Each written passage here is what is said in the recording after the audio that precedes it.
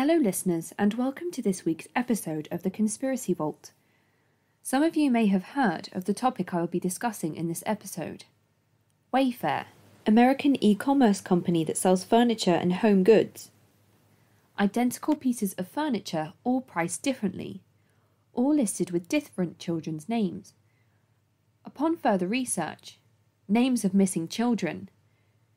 The conspiracy theory itself, that Wayfair is secretly trafficking children through its website by advertising obscenely overpriced furniture listed with those missing children's names.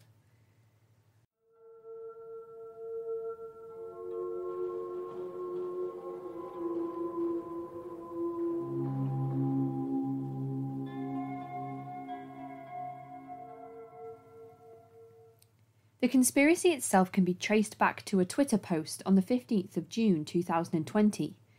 User Amazing Polly posted this tweet. My spidey senses are tingling. What's with these storage cabinets? Extremely high prices, all listed with girls' names, and identical units selling for different amounts. The conspiracy didn't become viral until later on. Thursday, July 9th, 2020. A user under the name Princess Peach 1987 would post to the website Reddit. In the subreddit called r/conspiracy, the title of that post read, "Is it possible that Wayfair is involved in human trafficking with their WFX utility collection, or are these just extremely overpriced cabinets? This makes me sick to my stomach if it's true." A look through this subreddit post, I found hundreds of people banding together to discuss the details of how Wayfair could be carrying out this operation. It led to the theory taking on new forms and reaching more commercial social media platforms such as Facebook and going back to Twitter. The original post was put up with a photo of 4 cabinets. There was the Naraya storage unit for $14,499, the Yuritsa storage cabinet for $13,799, the Samaya storage cabinet for $12,899, and the Olivia storage cabinet for $12,699. The notable thing about these units is, despite being priced differently, they were all identical in the photos. The only other difference is that they were titled with different names. One user responds saying that the identical white cabinets are priced anywhere from $10,000 to $18,000, with different discounts on each cabinet. They then went on to note that each cabinet was named with a girl's name and a number between 4 and 12 next to the name.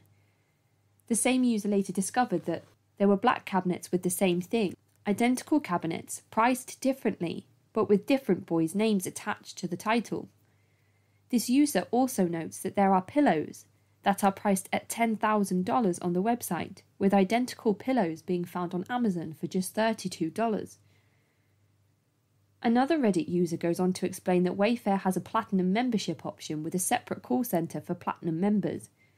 This user claims to have received a screenshot from a friend who works at Wayfair, who was not allowed to answer the phone to a single platinum customer.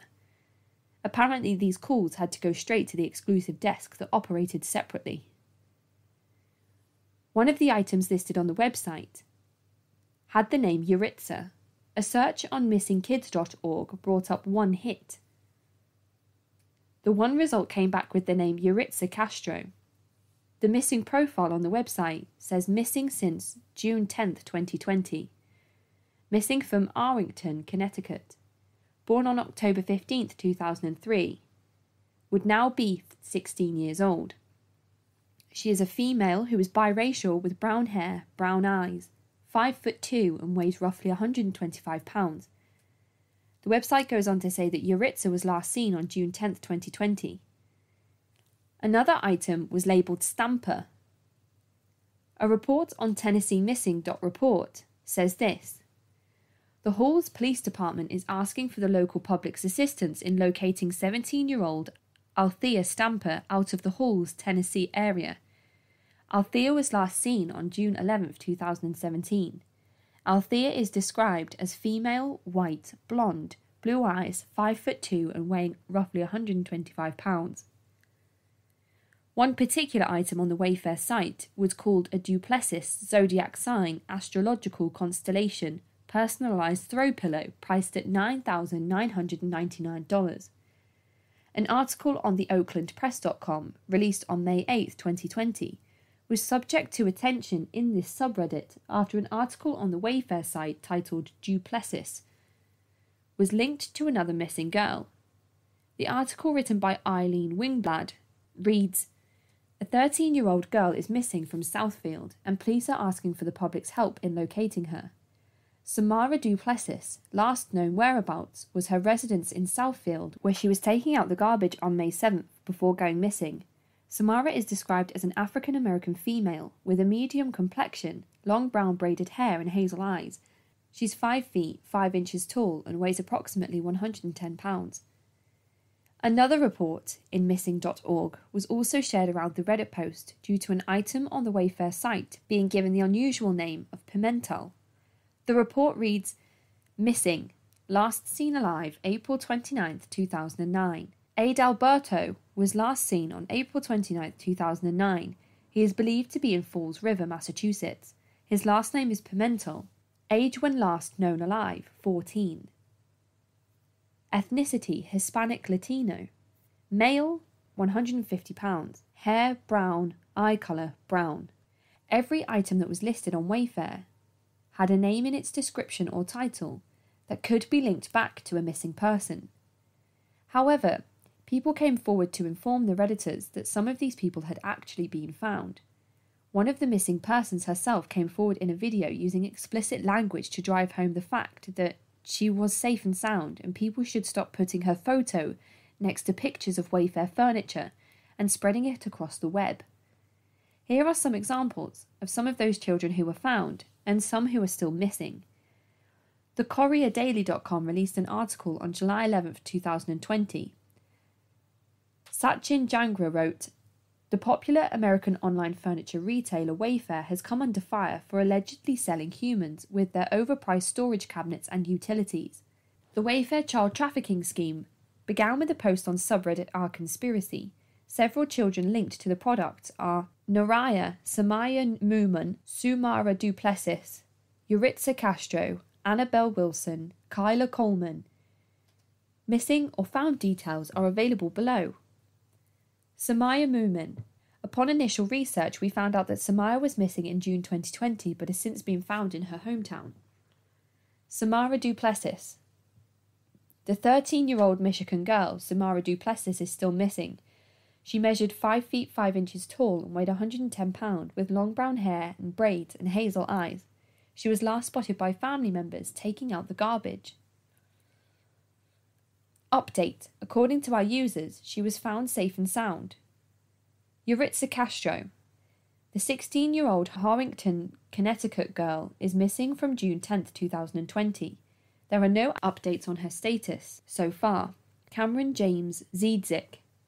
Ziedzik went missing on April 2, 2020 in Colvert County. The police located him successfully with the help of people, according to ABC 13. Mary Dorrit.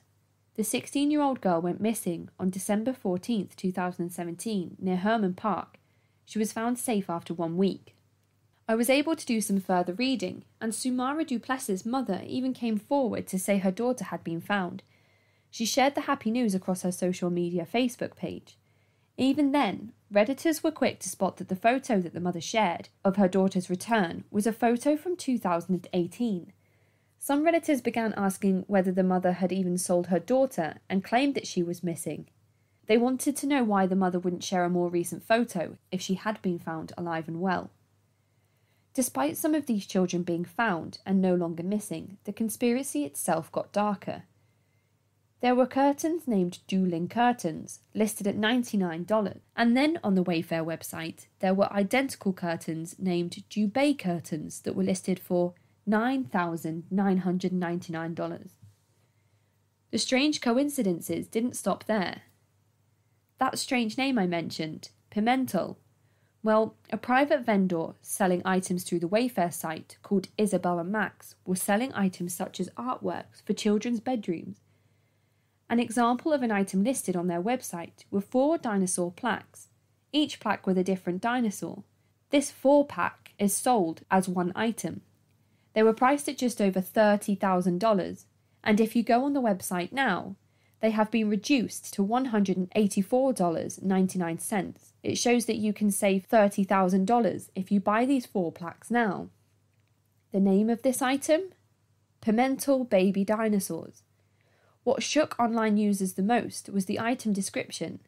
The artwork was listed with weights.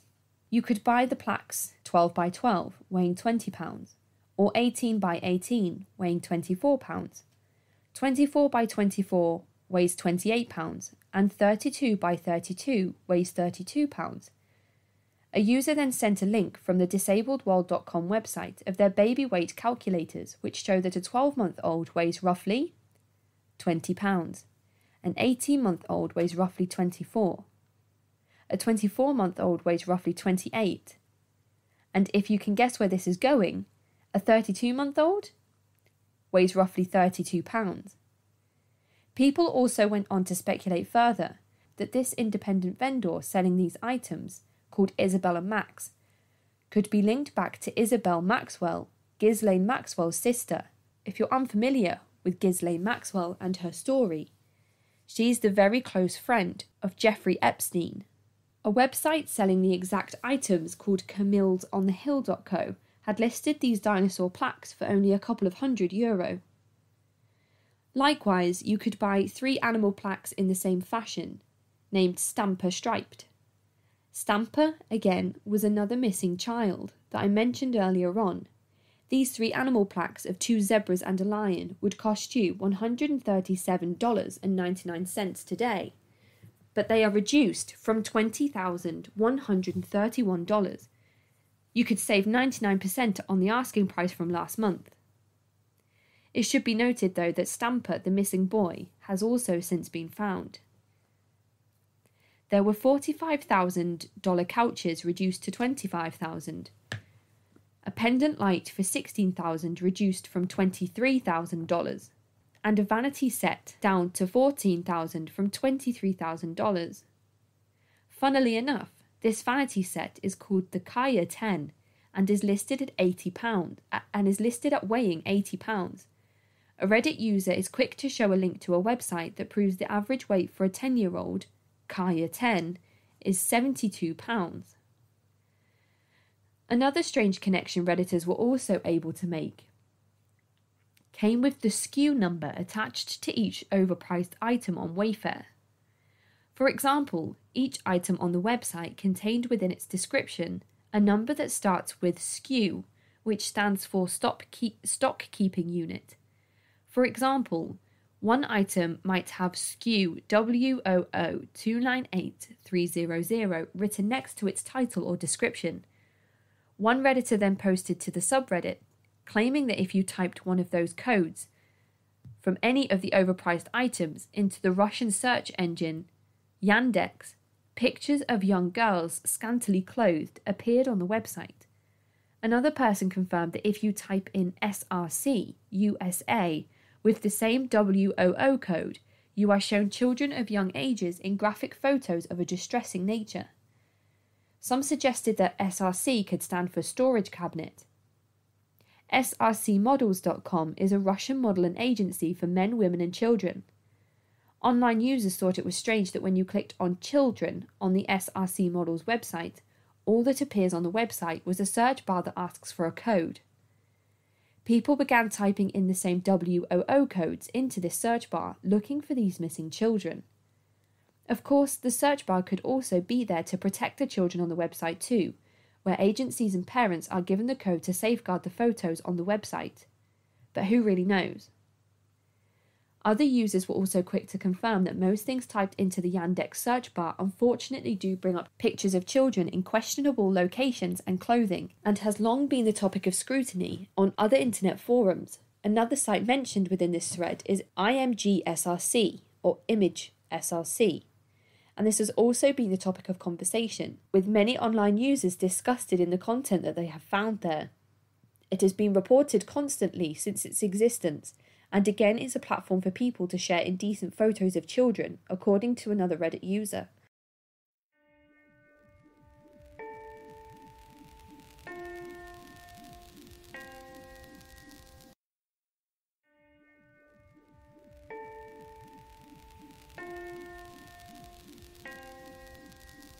The company selling the majority of this overpriced furniture on the Wayfair website is called WFX Utility. Upon further research, I found that WFX Utility is owned by, and has always been owned by, Wayfair. WFX Utility supplies the furniture and Wayfair sells it on. Many have speculated that even if children are not involved in this, perhaps some other type of trafficking is afoot. So what did Wayfair have to say about all of this? They quickly released an initial statement that said something like, there was a price glitch on the web on the white cabinet. Reddit is full of idiots and people are making something out of nothing. They later redacted this statement and replaced it with a new one that said, the prices are accurate as the cabinets are industrial grade. We have since removed them to rename them. Of course, this doesn't account for the rest of the overpriced items on the website, which have also since been changed. In 2019, Wayfair had their own staff protesting their company when it came to light that Wayfair were furnishing detention camps for children, which Redditors also marked as notable. Cheryl Wishover wrote an article for Vox.com in 2019 that said this: Wayfair employees protest alleged sale of furniture for border detention facility. Quote, we believe it is our business to sell to any customer who is acting within the laws of the countries within which we operate, end quote. This came from the company's CEO. Many employees at the home goods retailer Wayfair staged a walkout Wednesday after discovering what they believe is a large order of bedroom furniture the company fulfilled for a contractor that works with facilities detaining children near the US-Mexico border. According to a letter signed by 550 employees, Wayfair has sold $200,000 worth of furniture to a non-profit organisation called BCFS. An order from BCFS was surfaced in the company's Slack, which is a group chat platform, and concerns began circulating when employees looked into the organisation's mission. As per the organisation's website, BCFS partners with government agencies, corporations, non-profits and community leaders to develop programs and service models that combat challenges in health and human services. In 2018, the New York Times reported that BCFS has received at least $179 million in federal contracts since 2015 under the government's so-called Unaccompanied Alien Children program, designed to handle migrant youths who arrive in the country without a parent or family member. The furniture, according to the employee letter, was sent to a facility opening in Carrizo Springs, Texas, that will be outfitted to detain up to 3,000 migrant children. These kinds of facilities have come under increasing scrutiny and condemnation as reports about appalling conditions emerge. Wayfair's leadership responded to the employee letter with its own statement, which Twitter user FizzForGizzle posted. The user is not a Wayfair employee, but two employees confirmed it was sent by CEO Niraj Shah to employee organisers. The letter neither confirms nor denies the sale was made. As business leaders, we also believe in the importance of respecting diversity of thought within our organisation and across our customer base. No matter how strongly any one of us feels about an issue, it is important to keep in mind that not all employees or customers agree. Your fellow employees hold a wide range of opinions and perspectives, and Wayfair, as a mass market brand, is oriented to serve a broad and diverse customer base. Another strange link that people found was that the co-founder of Wayfair, Niraj Shah, is also the co-founder of the Shah Foundation, a foundation that works with children. Wikipedia says that Shah co-founded Wayfair in 2002 with his Cornell classmate Steve Conine, and has been its CEO since its inception. Shah was included in the Fortune list of 40 under 40 for 2013. In 2017, Shah became a director of the Federal Reserve Bank of Boston. In May 2017, Wayfair's share price rose to $70 per share, making Shah and his co-founder Steve Conine both billionaires. As of 2019, each had an estimated net worth of $2.3 billion. Shah is married to Jill Shah. They have 2 children and they live in the Back Bay area of Boston. The Shah Family Foundation website says, "For us, it's about innovation and the people. We invest in smart, creative, thoughtful people doing innovative and transformative work. In some cases, we roll up our sleeves and become part of the team for a time, providing analysis connections, introductions, and thought partnership in addition to grants. We like fixing things and seeing things work better and stronger than before. Shah's wife Jill is the CEO of this enterprise, and many were shocked to find out that Shah attended the Sun Valley Tycoon Summit in 2015 alongside Harvey Weinstein, Mark Zuckerberg, Bill Gates, and many more. It is also noted by Reddit users that all of the people that attended the Tycoon seemed to operate organizations for children. So is there a reasonable explanation for the way that Wayfair's items were priced on the website? Well, Michael Eisen would say yes. His 2011 article found on his blog website reads, "A few weeks ago, a postdoc in my lab logged onto Amazon to buy the lab an extra copy of Peter Lawrence's The Making of a Fly, a classic work in developmental biology that we and most other developmental biologists consult regularly. The book, published in 1992, is out of print, but Amazon listed 17 copies for sale, 15 used from $35.54, and 2 new from $1,730,045.91, plus $3.99 in shipping. I sent a screen capture to the author, who was appropriately amused and intrigued, but I doubt even he would argue the book is worth that much. At first I thought it was a joke, a graduate student with too much time on their hands, but there were 2 new copies for sale.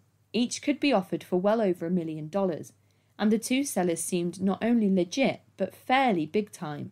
Over 8,000 and 125,000 ratings in the last year, respectively.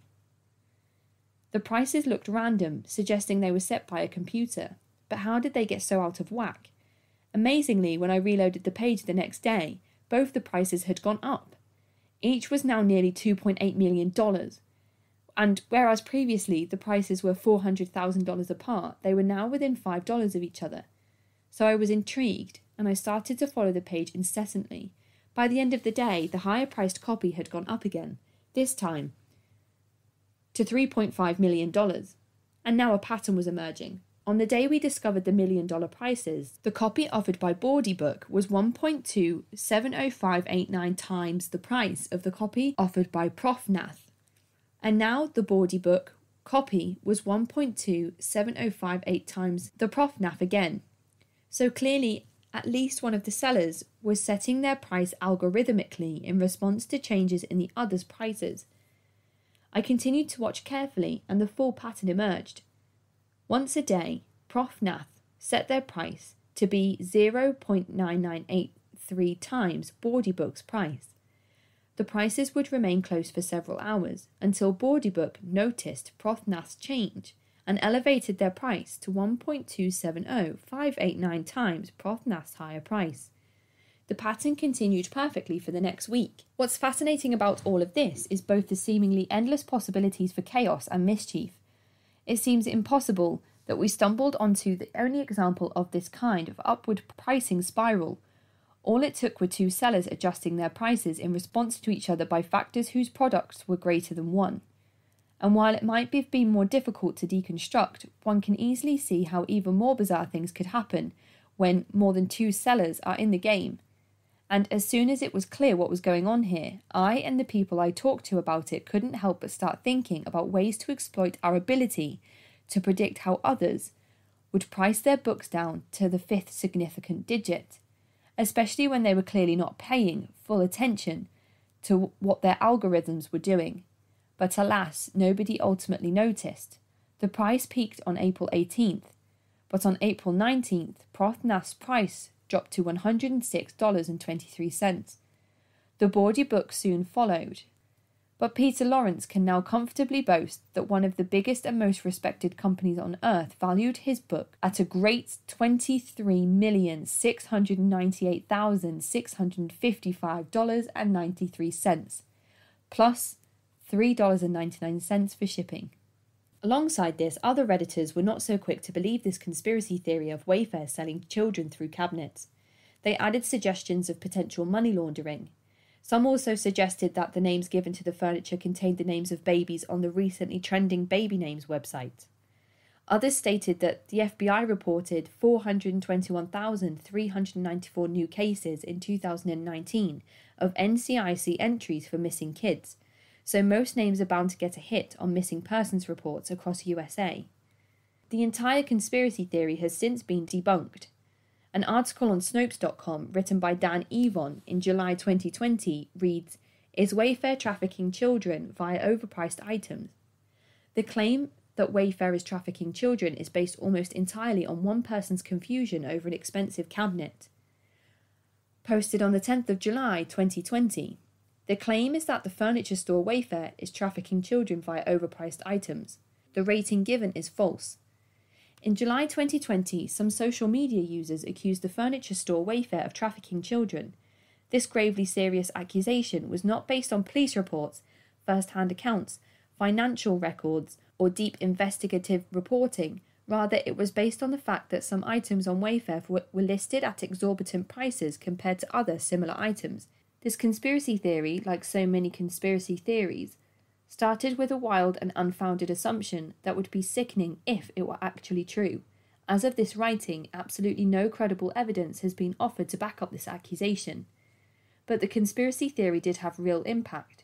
According to a July 20 press release from Polaris, its National Human Trafficking Hotline received such an extreme volume of reports related to this rumour, none of which contained information beyond what was already reported online, that it struggled to respond to other calls from people potentially in need. The statement encouraged callers to learn more about what human trafficking really looks like. Members of the public often warn people to take Snopes articles with a pinch of salt. But what do you think? Do you think this conspiracy carries any weight? Let me know at cultvaultpodcast@gmail.com or Twitter and Instagram at cultvaultpod. I'm your speaker, Casey, and this has been the Conspiracy Vault.